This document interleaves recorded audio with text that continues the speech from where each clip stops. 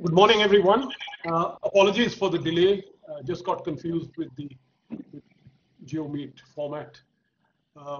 Now, when Hong Kong was handed over to China in 1997, its people were promised that they would continue to enjoy a high degree of autonomy under the one country, two systems formula for at least 50 years.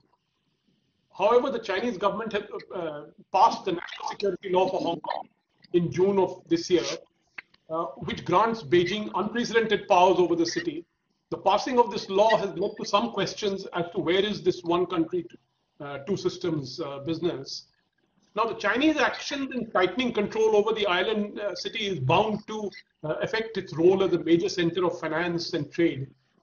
Their plans, I suspect, now cater to what is called the incorporating Hong Kong into the Greater Bay Area again. Recently, Hong Kong Chief Executive Carrie Lam spoke of the need for nurturing Hong Kong students into law-abiding citizens with social responsibility and national identity. Now, study tours are going to be planned for the mainland to integrate the city, and primary and secondary school kids will be taken to the mainland. So the plan is to basically integrate Hong Kong's population from virtually primary school, secondary school, create what they say, what Carrie Lam says, that encourage them to nurture their moral character and cultural identity.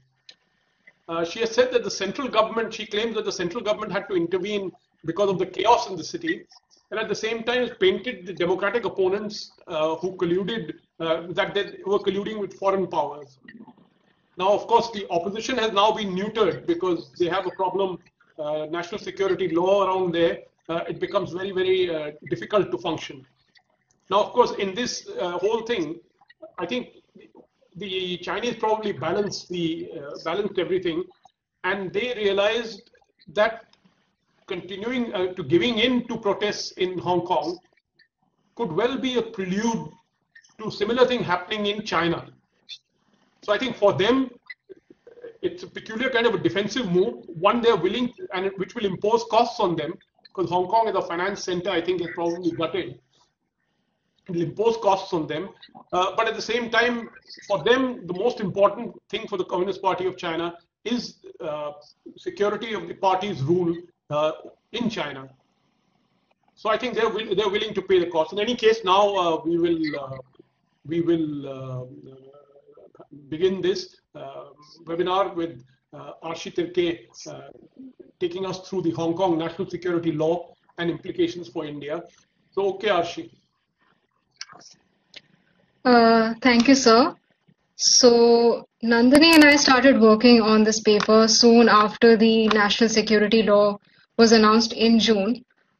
This was a dramatic development for the region that had been witnessing widespread protests for well over a year. And the reason for the protest was a controversial extradition bill that was announced in 2019. So the national security law itself, the announcement received a widespread media coverage, mostly because there were questions about what this law would mean for Hong Kong's autonomy and human rights protection in the region. The extraterritorial reach of the law invited criticism from foreign countries. And also there were questions about what this law would eventually mean for Hong Kong's status as a global trade and financial center. So the law was announced on 28 June. The reasons that were given by China for this particular law was that it was important to safeguard the long-term prosperity, stability, and also uphold the national sovereignty, security, and development interest of Hong Kong. And there were also concerns about social unrest and street violence in Hong Kong. And China also said that it was suspicious of activities of Hong Kong independence organizations, violent radicals, as well as interference by external forces. So while this was the narrative that was pushed forward by China, many believe that the law's true target was peaceful dissent as well as Hong Kong's autonomy. Because once the law was enacted, there were many arrests under this particular law, including one high-profile arrest of Mr. Jimmy Lai, who was the owner of a major pro-democracy paper in Hong Kong called Apple Daily. So to sort of understand the implication of this law, it's important to look at the one country, two systems principle, which allows Hong Kong to retain a different legal, political, and economic system from China. This policy was formulated in 1982. It's primarily based on three legal instruments.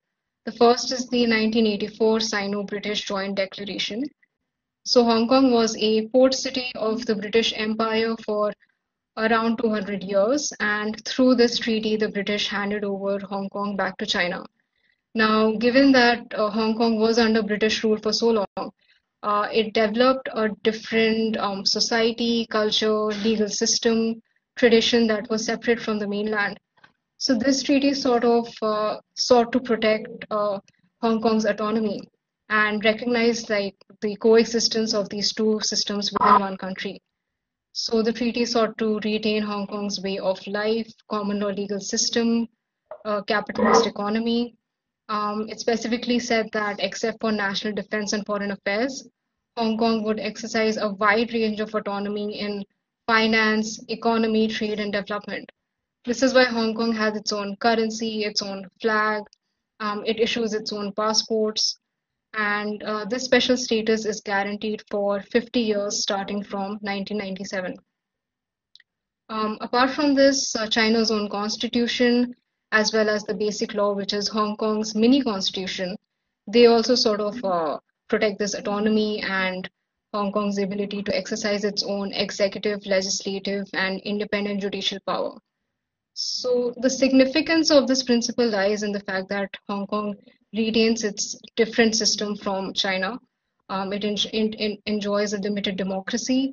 It has an independent judiciary, which is kind of crucial in safeguarding certain rights and guarantees which are not sufficiently protected in China's courts. This includes the freedom of speech, expression, protection from arbitrary arrests, and it also helps secure Hong Kong's free economy as well as protect as well as support efforts to fight corruption because it helps guarantee public disclosure, access to government information, so on and so forth. So what the national security law does is there are four aspects to sort of look at this. It introduces four new crimes or offenses, which is secession, subversion, terrorism, and collusion with foreign forces. So these offenses are defined very broadly, which can lead to arbitrary interpretation. For instance, these offenses can also cause criminal liability for acts which don't necessarily lead to or incite a violent overthrow of the government. So this can mean that, for instance, say your tweets, your social media posts, academic discussions, even if none of these say incite a violent overthrow of the government, you could still be held criminally liable for these offenses. Chinese courts, there have been cases in China's courts where someone who criticized China's government on the internet was held liable for subversion, even if this act did not incite violence. So there is that example. The second is national security governance. The law sets up different structures to enforce national security within Hong Kong. And to varying degrees, these are directly or indirectly under China's control. They are under the supervision of the Central People's Government, which is China's chief administrative authority. And they also exercise a degree of control over appointments to these enforcement structures. The third is jurisdiction. Hong Kong courts exercise jurisdiction over offenses under this law, except for cases where foreign elements are involved or where Hong Kong is unable to enforce the national security law or where there is a threat to national security. In these cases, the trial will go to China's courts. The fourth aspect is the extraterritorial application. So this is what gives the law a wide reach. So apart from the law applying to offenses committed within Hong Kong or by permanent residents and entities of Hong Kong, It also covers offenses committed by non-permanent residents from outside Hong Kong. So hypothetically, say if a Canadian citizen says anything to support the Hong Kong democracy movement or the independence movement, they could in principle be arrested if they travel through Hong Kong. So this is not the first time that a national security law was debated for this region.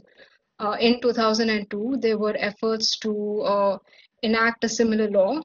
This was undertaken by the Hong Kong government and not the Chinese government, and there was a lot of pushback against that draft bill. So when the draft bill was being considered for consultations, many sections of the society registered their concerns. Business houses specifically said that such a law could inhibit public disclosure of information and indirectly affect their businesses. And eventually there were protests, and that particular draft bill from 2002 was dropped. But what is interesting for this present law, which was enacted in 2020, sorry, is that this was not even considered in consultations. The draft was not published before being enacted, and the people only saw the law once it was enacted. So the international response has been fairly critical, specifically because of the extraterritorial reach and its possible impact on foreign trade, businesses, diaspora, expatriate communities, tourist and international students. So various countries such as the United Kingdom, United States, Canada, Australia, New Zealand, and Germany, they sort of responded to this law through four distinct ways. One was to suspend or terminate their extradition treaties so that anyone who could be liable under the law would not be extradited to Hong Kong, or yeah. And the second one was issuing travel advisories to citizens to exercise caution when they were traveling to Hong Kong. Third was prohibiting exports of dual-use goods and technology. And lastly, the relaxation of visa and immigration rules to allow the people of Hong Kong to move to their own countries. So moving on to implications for India. There are two aspects to consider here. One is that India has an extradition treaty with Hong Kong, but not with China. So there's obviously a question about if someone was, say, extradited to Hong Kong, they could, under this law, they could be sent to China for trials. So that's one sort of a loophole that has now been created. The second is that Hong Kong is home to a large Indian community, Indian professionals and students. So there is obviously an interest for India to protect this particular community. So India could consider if it wants to alter its visa, migration, or residence policies for Indian nationals traveling to Hong Kong. And because there's a possibility that they could be exposed to arrest if they travel through Hong Kong. India could also re-examine its extradition arrangements in line with reasoning adopted by other countries. However, it is important to note that these treaties do not allow for extradition of Indian citizens and contain exemptions for political offenses. However, for individuals who are not Indian citizens, these protections would not be available.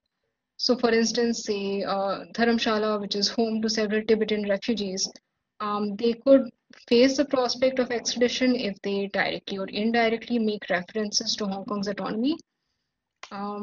They are obviously protected under the Refugee Convention, but India is not a party to that convention.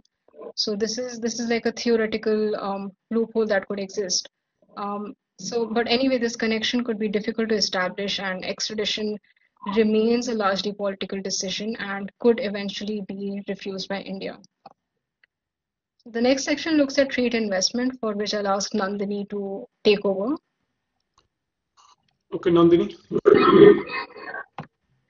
Thank you, Aarshi. Now I'll speak about the possible economic implications of the passage of the NSL.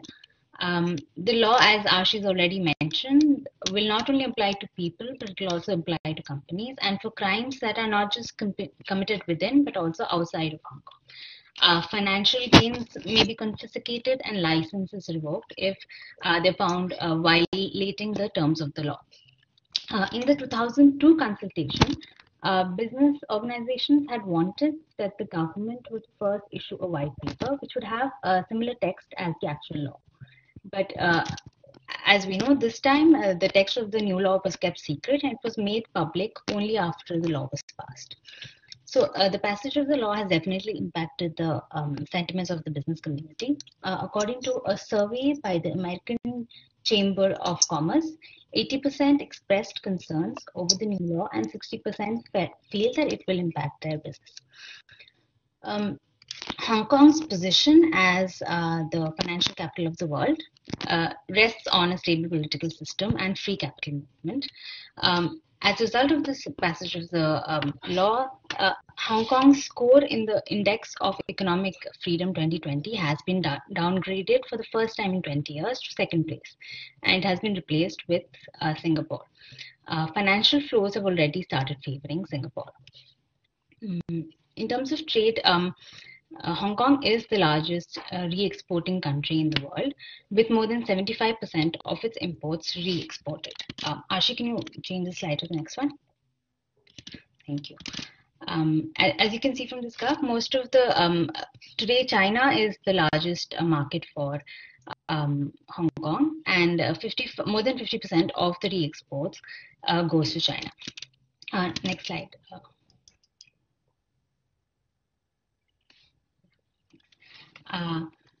US is one of the countries which has taken economic measures against Hong Kong.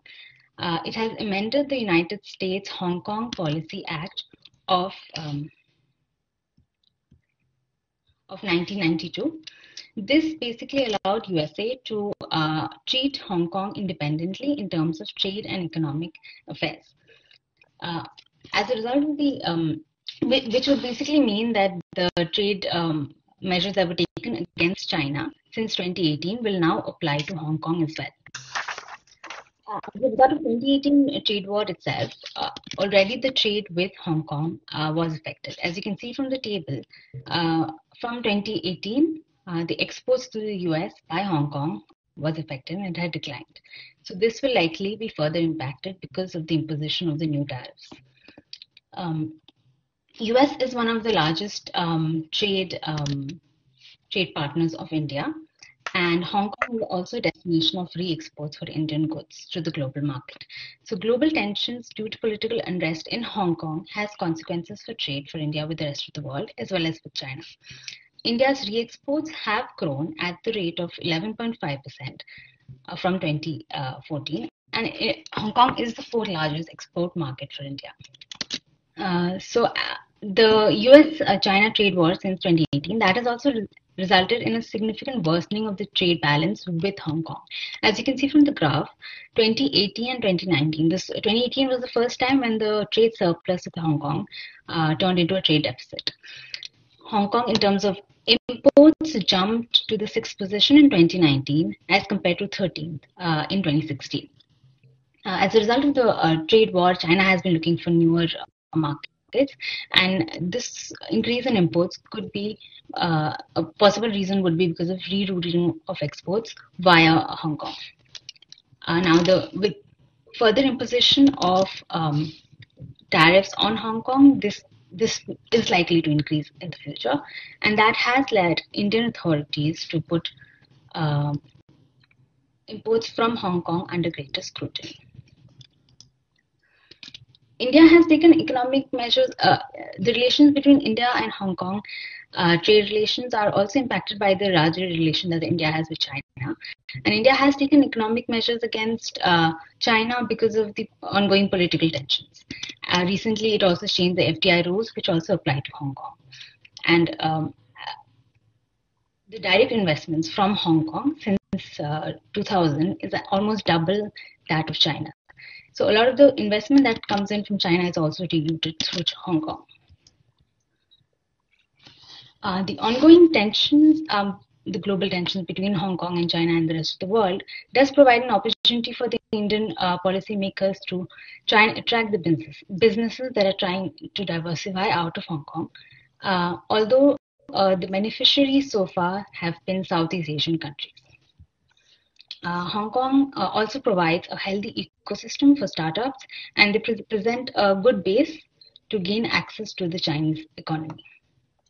But the situation right now would be of wait and watch to see how the situation unfolds, to really gauge what the long-term impacts on businesses would be. Thank you. I think we've had a fairly comprehensive and balanced kind of two presentations. One is focused on the legal aspects, the second one on the economic aspects. And now we'll have some comments from two senior people who are participating. So I think we can start with Professor Bhalla. I think Manoj, Aarshi still has one more slide to present. Yeah, so I'll just briefly go through it. I won't share the slide. So in conclusion, while there was a lot of attention, because there was a lot of attention on this development, before the UN Human Rights Council, 53 states voiced their support for the Chinese law, while 27 countries led by the UK criticized it. So India did not join either statement, but said that it was watching developments closely since a large Indian community lives there, and hoped that relevant parties will consider the issues raised and address them properly, seriously, and objectively. So this is a departure from past practice for New Delhi, which has remained silent on the Hong Kong protests for over the years. And India's statement is likely a consequences of the ongoing tensions with China. However, it is important to note that if India chooses to change any of its policies, say its legal cooperation with Hong Kong or its visa rules, any changes to India's Hong Kong policy would definitely make an impact on its China policy. And we would say that since the full implications of the national security law is yet to be understood, India should carefully follow the developments in the region before making any changes to its policy. Thank you. Back to you, sir. I think I made some remarks earlier that we have these two presentations here. I also have been a bit scatterbrained today that I didn't introduce the two speakers, meaning we have Aarshi, who basically looks at international law. She's a junior fellow in ORF, and she's a specialist in international law. Got an LLM from Singapore and BA-LLB from the National Law Institute. And we have Nandini, who's from the Green Transitions Initiative, and she looks at growth, trade, etc., growth, and climate issues. So I think that introduction done, then I will go on to Professor Bhalla to make her comments on this. Thanks for that presentation. So just a few things. I just wanted to sort of put a few questions out there. One is, why has the Chinese Communist Party decided to do this in Hong Kong now? It has faced dissidents in Hong Kong previously.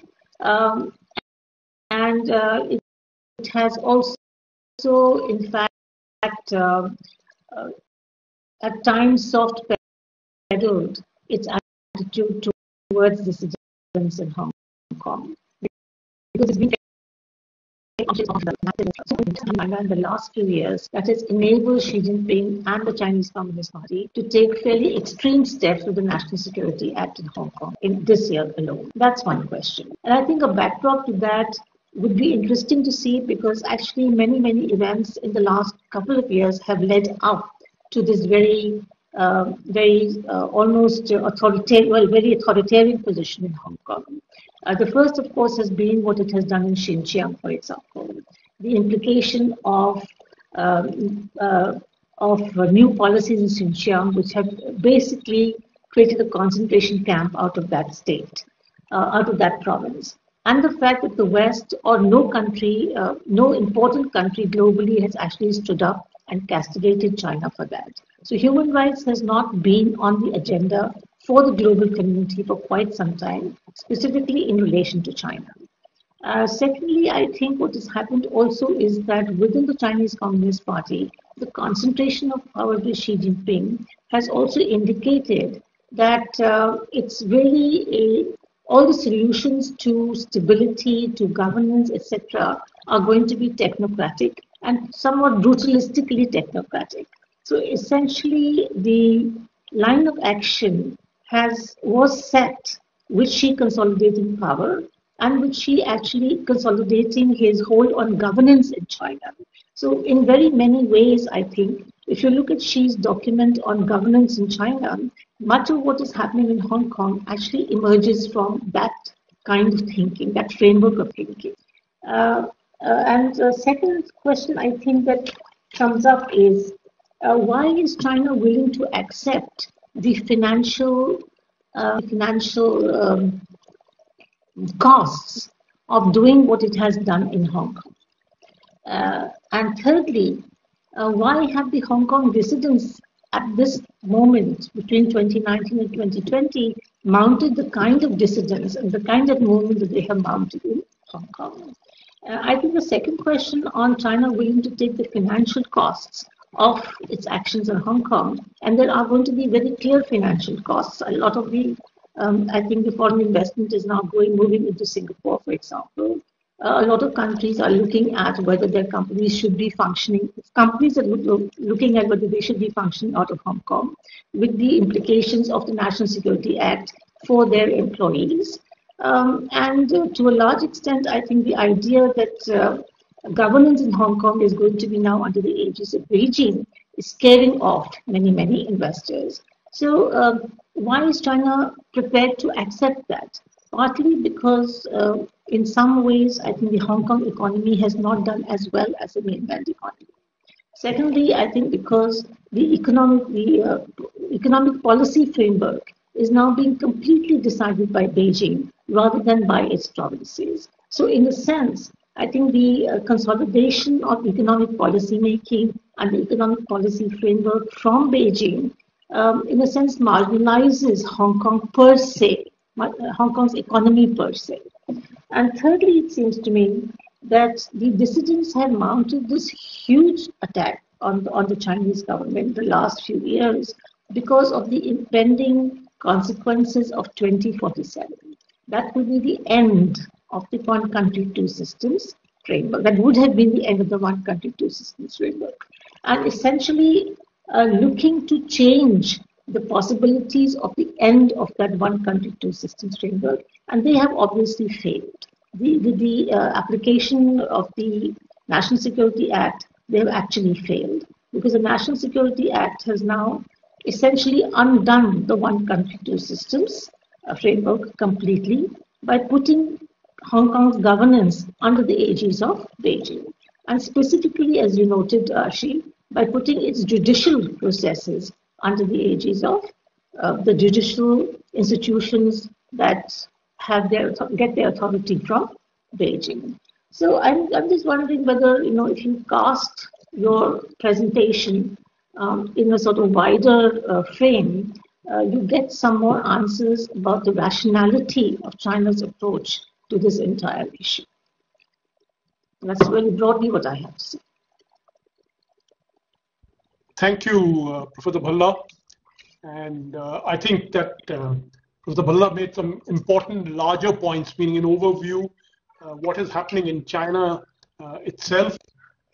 So in that sense, Hong Kong is a subset of things happening within China. So sometimes we tend to look at issues from the external thing, in the sense that how external issues are affecting Hong Kong. But sometimes these are pressures which come from developments within. And China, as you know, is quite an opaque place. I mean, we've got to make sense out of a number of things happening out there.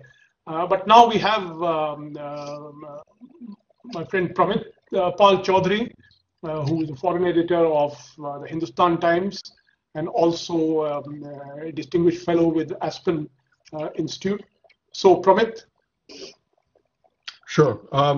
So I think, yes, the paper I thought brought out very nicely the slow, very rapid evolution of China's response to Hong Kong's dissident movement and the slow reduction, if you wish, of that movement and the quite blatant moves to eradicate any serious or genuine autonomy within Hong Kong. As Dr. Bala has mentioned, the last real vestige of that now is the judiciary. And I think there was an article recently in the Financial Times about how the Chinese system is beginning the process of slowly eradicating that as well. It'll be interesting to note the question, perhaps one number of questions that arise is one, why did the Chinese government actually go to the bother to jump through these hoops of actually passing laws? Because ultimately, China is not really a nation that follows the rule of law. And I think one of the key reasons was the judiciary, that they felt they needed, that since that was still independent enough and functional, they had to at least go through the motions of passing some sort of a law that would do this. Otherwise, a lot of what they've done in other parts, notably in Xinjiang and others, they haven't even actually bothered too much on the legal process in carrying out action. There's just been party rules and regulations and diktats.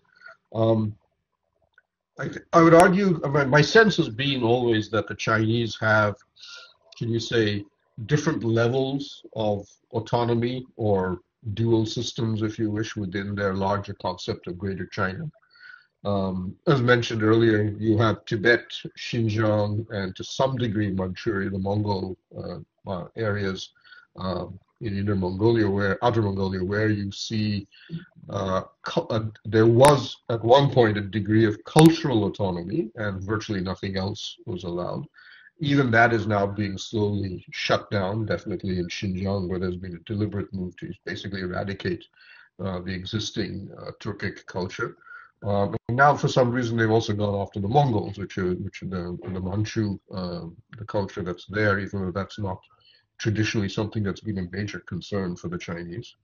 And we all know what's happened and has been happening on the Tibetan side for quite some time.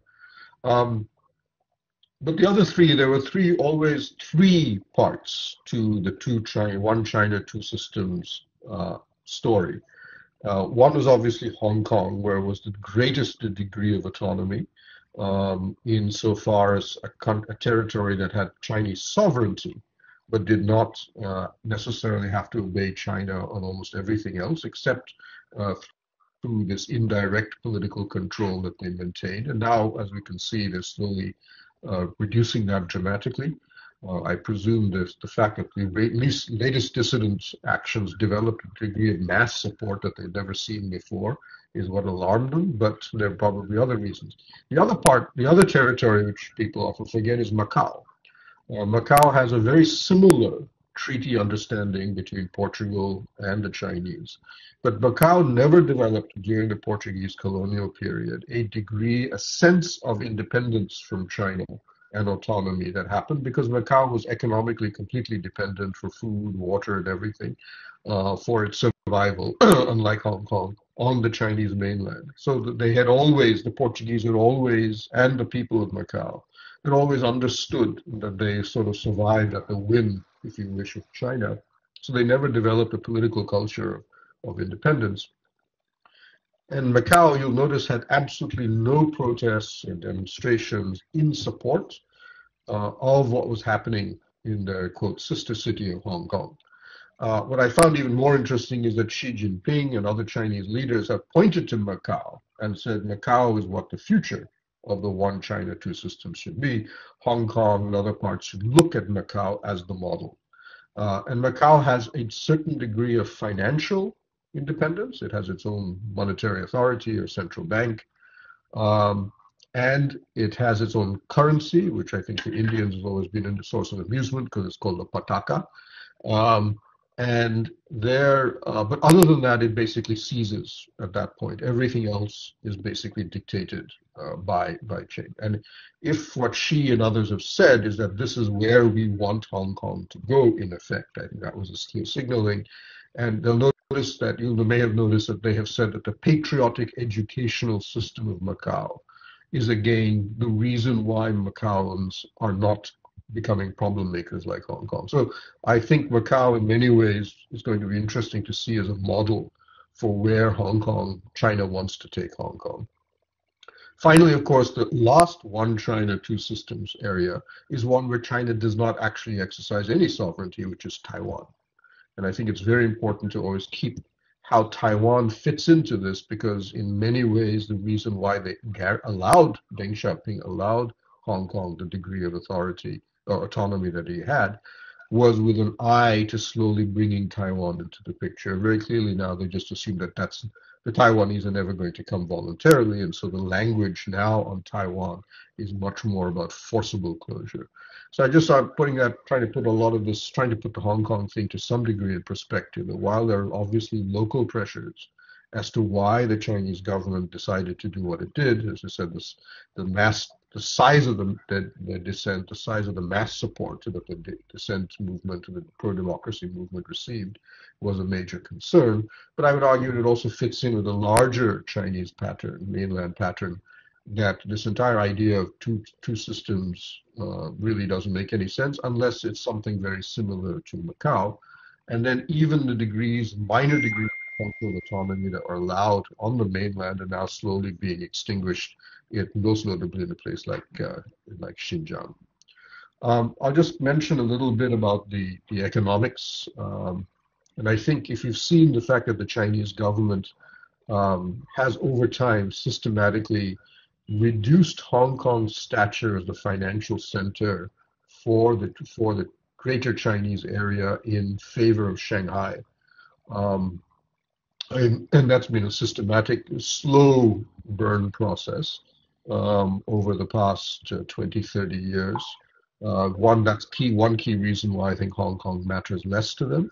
But I think the second reason is important is that the Chinese political economy, if you look at what the Chinese government now says, is simply that we do not need external capital to the degree we used to in the past to sustain the growth levels of China.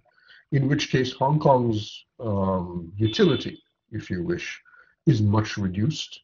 And finally, the anti-corruption movement of Xi Jinping, one of the key reasons Hong Kong survived was because it was used by Chinese party leaders to salt away their own money. And now, under Xi at least, he's not interested in allowing that, arguably because he sees that as a source of dissent, a source of funding for dissent against him. But I'll point to the recent Chinese, very arbitrary Chinese government's move to stop the IPO by the Ant Group, Jack Ma's holding company, as an indication that China is not even interested in importing Hong Kong degrees of financial autonomy or rules to the mainland, but quite the opposite. And they're going to rapidly increase or continue to increase the degree of Chinese political control over their economy, and the space for both the private sector and independent financial markets will just continue to be reduced. So again, Hong Kong doesn't really matter that much. Finally, of course, for India, I think it's pretty clear the Indian government is now treating Hong Kong pretty much as most other, at least Western governments are, treating Hong Kong on par with mainland China. And I think the real game is going to, I remember the paper you'd written mentioned the specific case of China Light and Power, CLP.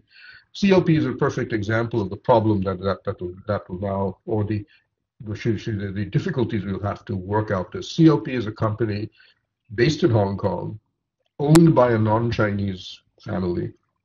They're Jews, in fact. And its ownership is almost completely Western. Yet it is going to be treated on par as any other Hong Kong Chinese company is there.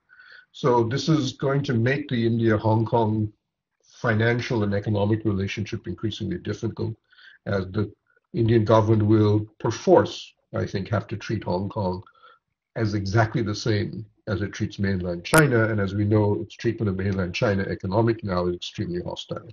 I'll end there. Thank you, Promit. Thank you, because you've given us a kind of a view from around, which includes Macau, meaning we can, as a kind of a peculiar territory. I think the Hong Kong story is a continuing story. And one or two things I may wonder. See, the Chinese accused Western countries of interfering in Hong Kong. That's quite possible, meaning that's not a, meaning if you look at the color revolutions, etc., that's quite possible. But the point was not that. The point I'm trying to make is that was there an element of overreach by the democratic movement? Because knowing China, what else did you expect? Meaning, if you reach the point where the authority of China is questioned, so I think that there was the protesters and democratic protesters, they kind of lost control in the sense, I don't think they had any, frankly, I don't think they had any kind of guidance from anyone, because had they had guidance, it would have been more strategically played out. But the fact that it played out the way it did meant that it was just a kind of an upsurge that kind of went out of control. And it gave China the opportunity to pass this law. Of course, it coincided with a phase in China of greater, as Pramit is saying, greater assertion of party control. And China is in a peculiar position where on one hand it is trying to encourage the private sector. At least if you look at it from the point of view of slogans, etc.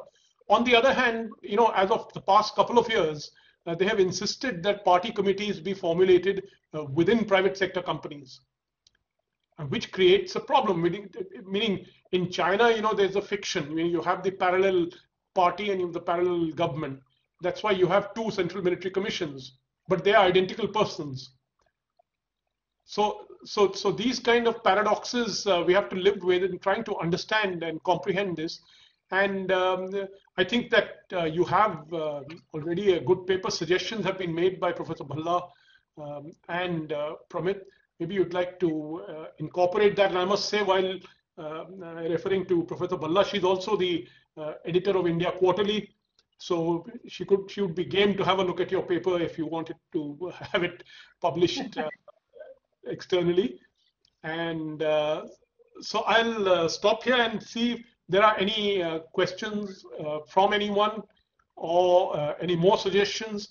We'll still be open. I just wanted to say that I think what Pramit said about Macau was really very significant, because at the height of the dissidence movement in Hong Kong, there was a major meeting in Macau to which she was and Macau is the way to go for the one country, two systems, framework. And this is a model one country, two systems kind of example. What he also stressed was that as part of the one country, two systems framework, what was really important was a focus on patriotism, right? And he actually went to a school in Macau where the school children then sort of talked about patriotism, and so did she talk about patriotism. And patriotism has become a key factor in Xi's own ideology in the mainland, where the laws against the national security laws and the national security framework and the governance actually militates against dissidents, unpatriotic elements, as well as other, criminalized tendencies. So patriotism has become a major focus of Xi's ideology, and is sort of embedded in his notion of the socialist development of China. So he sort of, he's what shall I say? So one of the things that was significant for him, at least for Beijing, in the dissidence movement in Hong Kong, was the assumption that foreign powers were actually meddling in China's domestic affairs, and that Chinese dissidents in Hong Kong dissidents were not patriotic enough in terms of their allegiance to the mainland. Now, this has become a sort of running theme, as I said, within Xi's pronouns in China. And this has also become a running theme in social media in China. So in a way, it sort of creates broader affinities within China with the state, and also creates a lot of criticism of the dissidence movement from mainland China.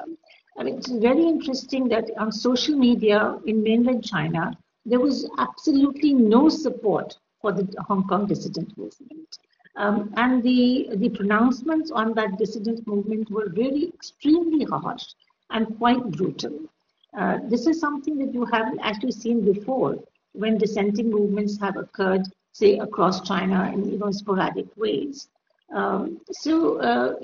It's very interesting to see how she has actually coalesced all of the nationalistic, patriotic, affiliations to protest, to have citizens in China protest dissidents in Hong Kong. This is something we have not seen in social media in China before. And this is a new phase of patriotic nationalism in China that brooks no criticism of the Chinese state, of Chinese culture, of the Chinese state, of China's history, civilization, whatever you want to call it. Right?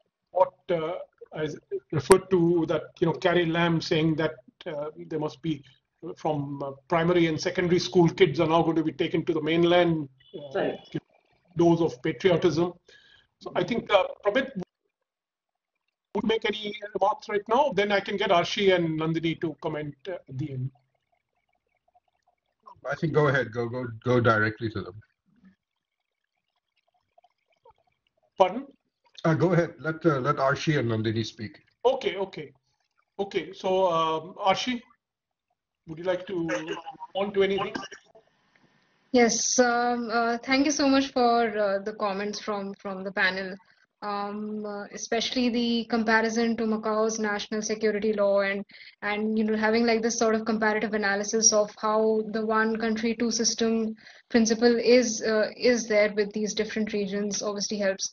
But there's also like a very political aspect about how China views Hong Kong, and I think that's what we wanted to look at in this paper. So there's definitely scope for more research on this in terms of looking at how this principle has evolved and what the national security law will eventually be implemented or how it's enforced. So yeah. Nandini, do you want to add anything? Yeah, I mean, I just want to say thank you for the comments. And I've also learned new things from the comments, and I will go back and do some more reading on that. And maybe we can think about modifying and adding more to our paper. Thank you. Prabit, you wanted to say something? No, I think more or less. I think we've provided. I think everybody has provided some context, if you wish, to the national security law. And I think the only thing that's really lacking, if you wish, or either for further studies or for an expansion of the papers to provide context. We've all mentioned example of Macau, and I think perhaps some understanding of the political motives of, or as much as we can understand the political motives of Beijing in treating the present Hong Kong pro-democracy movement in a much harsher manner than it has before. Well, in conclusion, I'd just like to say that also I just recollect that recently a lot of legislators were disqualified, or they were not allowed to participate in the elections. So I think we can also, and this was because of the national security law. I mean, they invoked that law in such a way that those people were forced to back off. So I think that also you may like to include. So I think we'll conclude here and thank everyone. Thank Professor Bhalla, Pramit, and Nandini and Aarshi. I think you have some little more work which you can incorporate into your paper. And so, okay, I'll close the meeting now. Thank you. Thank you. Thanks.